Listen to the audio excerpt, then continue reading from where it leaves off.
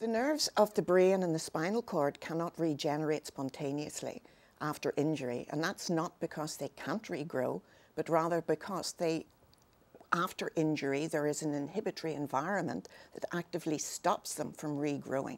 So there are molecules in the damaged nervous system after injury which actively stop nerves from spontaneously regrowing. We know that some of these inhibitory molecules are present in what is called the myelin sheath. Now, in the intact nervous system, the myelin sheath acts as an insulator around nerves and allows the messages to pass down nerves very quickly. When myelin is damaged and you have myelin debris at the injury site, then the molecules that are normally within that membrane are now exposed to the nerve that is trying to regenerate.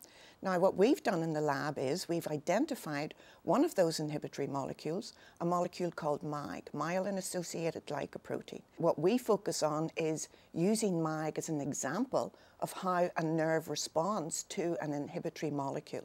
If we elevate a molecule which is found in every cell in the body, it's a molecule called cyclic AMP, we can overcome all the inhibitors that are present in myelin. The biggest progress will be with acute injury, if the treatment is immediately after an injury, before all the secondary damage takes place. My lab works on the basic aspects of why axons, nerves, don't regrow, identify the molecules, identify what signaling they're telling the nerve to stop growing, and as I said, trying to encourage them to grow, try to identify agents that will encourage them to grow.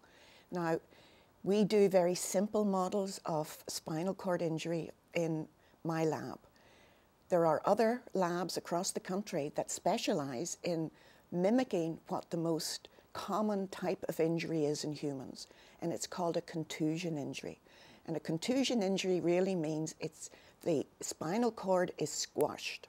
So you get a hole at the site of injury, a swelling, and they mimic that in animals. So we collaborate with these different labs across the country. In spinal cord injury, in a contusion injury model, not only do you get severed axons, severed nerves, but you also get demyelination. You lose the insulation.